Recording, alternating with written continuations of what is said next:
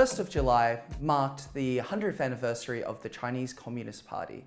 In this episode, in partnership with LSE IDEAS, the London School of Economics foreign policy think tank, we speak with Jonathan Fenby, who is affiliated with the China Foresight program at LSE IDEAS. Jonathan is also the renowned author of The Penguin History of Modern China and the former editor of the South China Morning Post. In this episode, Hannah speaks to Jonathan about the significance of the milestone for the party, looking back at the establishment and the challenges it's faced along the way. Jonathan, 100 years ago when the party was established, it faced a number of challenges from the conception to maintaining its hold on power, such as civil war with Japan, the Great Leap Forward, protests in Tiananmen Square, and the list goes on. How has the Chinese Communist Party managed to maintain a grip on power during that time? Well, I'm very pleased to be here. Thank you very much indeed. And if I start by going back on the history, what happened 100 years ago in Shanghai was the foundation of the Chinese Communist Party. And it was pretty small, pretty marginal at the time. There were reckoned to be only 50 to 60 members of the party at its launch, and only a dozen attended the Congress in Shanghai.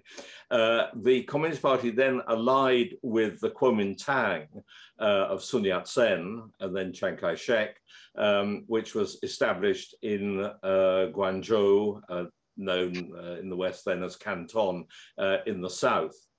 And that coalition lasted until 1927, when Chiang Kai-shek turned on the communists and launched what was known as the White Terror, with a purge to try to wipe out the party. And this led to the fragmentation of the party into bases and the Long March in the mid-1930s. And eventually the communists under Mao Zedong found refuge in a base in northern China.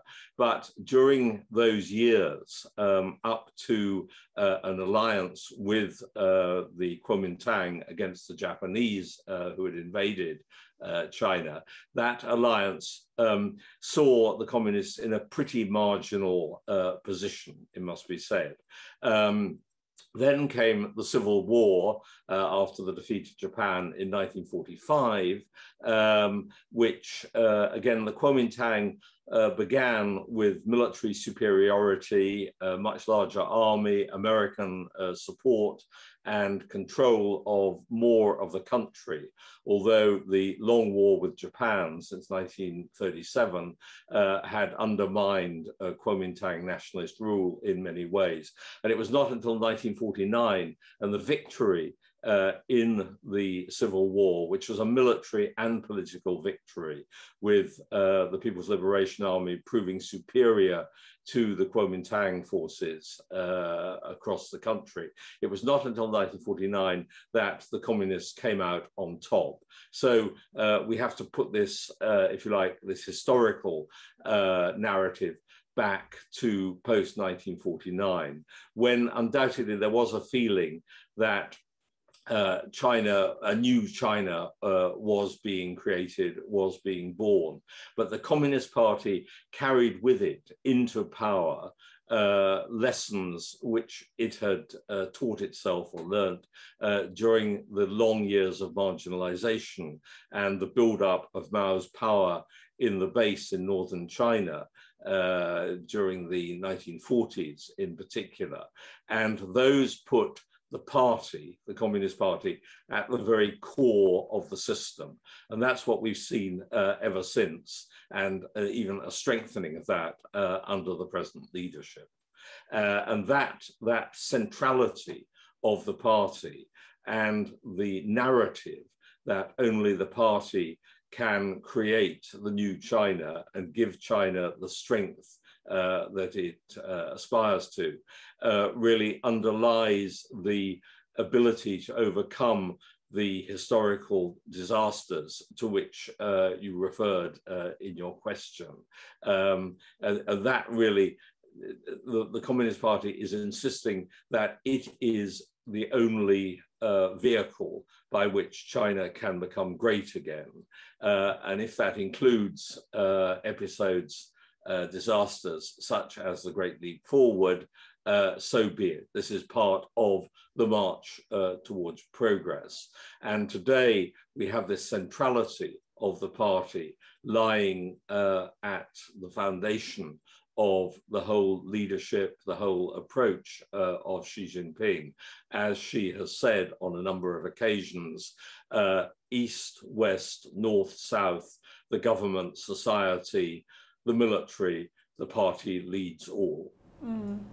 So as you said, Jonathan, the first 50 years were quite difficult for the Communist Party, but since the establishment of the PRC, they've amassed an incredible level of power. And when we're looking at the party today, the modern concept of the Chinese Communist Party, what do you think are going to be its biggest challenges? Do you think they'll come from outside of China, or do you think they're more likely to come from within? Well, they can't internally, the challenges will continue.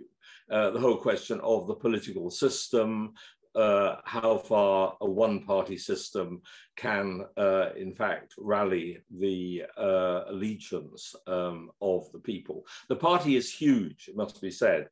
There are some 90 million members, plus another 100 million or so in the Youth League. There are more than 4 million party cells in organizations, everything down to sports clubs and so on. And the army, the PLA, which is a very important actor in China, is loyal to the party. It is a party army, and Xi Jinping lays great stress on the link between the party and the military. At the same time, since Deng Xiaoping's reforms were launched at the end of the 70s, the party has relied on economic growth and increasing prosperity as one of its great claims to rule.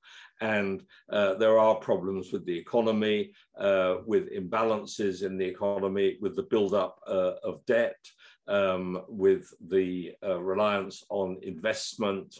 There is the environment, where growth has brought huge environmental problems. There are elements such as the shortage of water, particularly in northern China. There's the demographics, where China is getting steadily older, the population, without a strong pension system, and the birth rate has been falling off. We've had the recent move to allow 3 children in a family, which show the concern that is raising at the very top in China. There's the whole question of urbanization, of migrant labor, of inequality, and of educational standards. So China, it has a lot of these domestic problems, but externally, there's no doubt, I think, that the drive to establish China's stronger position in the world, which we've seen in recent years from under Xi Jinping, that is raising increasing opposition across the world, doubts and questions, not just in the United States and not just with Donald Trump. This is continuing under Joe Biden. The American desire to, the American seeing China as a rival, a strategic competitor, which has to be dealt with now. And increasingly, we're getting that feeling in Europe, in other parts of East Asia. So the external challenges that China will face to what Beijing wants to be its rise in global presence will continue and will be a big element in the coming years. But at the same time, that internal strength of the Communist Party and the assertion of China's place in the world externally are, I think, linked very closely indeed. And I don't expect that link to be undone anytime soon.